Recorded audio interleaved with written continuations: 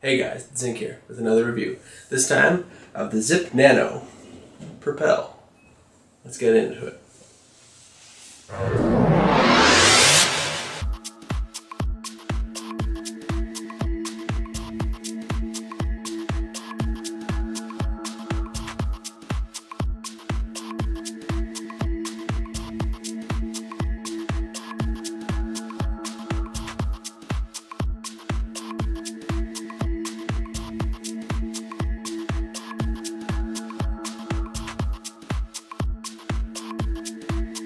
Now that we have everything unboxed, just look at some manuals.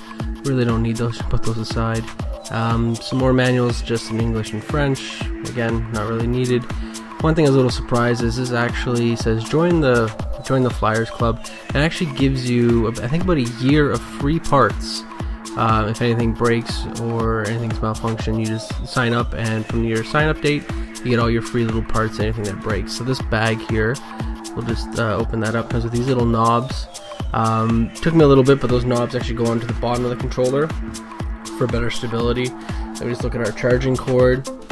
This charging cord actually plugs directly into a USB and into the device itself.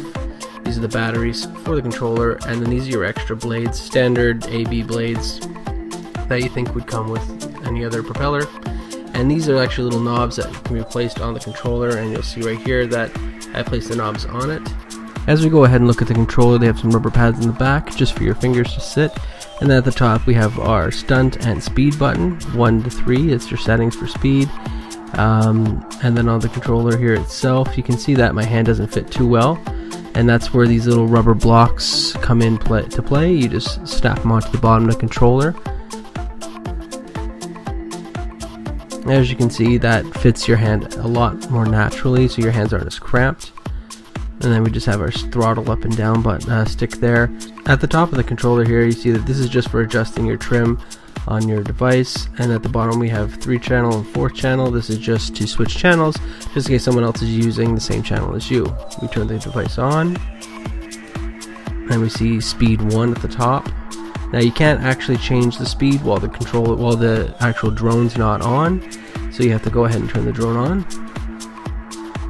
When you turn the drone on, you'll see the lights will flash. You have to hit up and down on the controller and it will sync. Now we're going to look at the USB charger for this drone. Simple USB charger, you plug it in, there's actually a red light that will come on.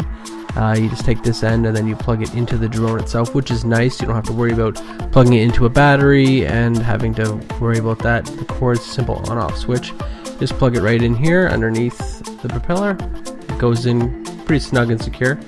Now the light for the battery indicator will actually come on right where my thumb is right here. It will only come on once the device is completely charged. It will not come on when it is charging. A little confusing at first, but you get used to it quite quickly. As we look at the actual device itself, you have 2 sets of lights. The white lights are indicating the front of the device, and the red lights are indicating the back. We have the on-off switch there. And then we have our charge area where you just plug the cord in, where I showed you earlier. And then we have this protective net. It actually comes off really, really easily. No screwing or unscrewing of blades, it just pops right off. I do recommend whenever you fly it, you would use the cage. If you're anything like me, I am a good flyer, but you know what, you're gonna accidentally hit something and you're gonna damage those blades. So I just wanted a size comparison. This is my Hudson. It's pretty much the exact same size, except for the Hudson has bigger propeller motors themselves. And I believe the battery is bigger itself. We're going to go ahead and fly this drone outside, and while I'm flying it, you can see how it performs, so I'll talk a little more about the drone. For $30, I thought, yeah, I'm going to have problems with this. It's going to be a cheap little drone. It's not going to respond well. It's going to have bad range, bad battery life, but I was actually quite surprised. This thing handled better than my Hudson does and did. The Hudson does have a few things that I do like about it. Mainly, it's the controller. The only thing I don't like about this drone is the controller. The controller is just too small, at least for my hands.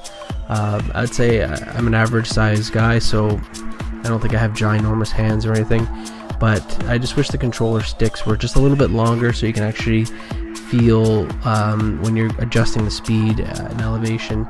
I was actually able to take the device probably up to 3 stories high. After about that, I started losing connection. I could tell it just would hover there. I smashed on the ground a couple times. That's where the video just kind of clipped there. You'll see me actually going up. This is about 2 stories, and then I just said go all the way up. That's about 3, and the video will cut out just because I lost the control of it right there. Brought it back down just to see what it would perform like. In the end, would I recommend this? For $30, if you're starting out in this field, if you're starting out getting into drones, 100% go and grab it. You break it, go to Costco, buy another drone for $30, and take advantage of that warranty for a year, because you know what, if something breaks, then you can just get it replaced.